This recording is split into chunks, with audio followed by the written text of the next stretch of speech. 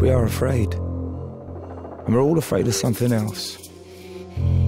Fear narrows your vision. Fear is black and white. Fear is what you believe, what you already thought, and what in times like these is reinforced and confirmed. We are afraid of refugees, of populists, of facts or fake news, of crazy Americans or hacking Russians, of weakness, of strength, of more, of less. We are all afraid of something, but the only thing we need to fear is fear itself.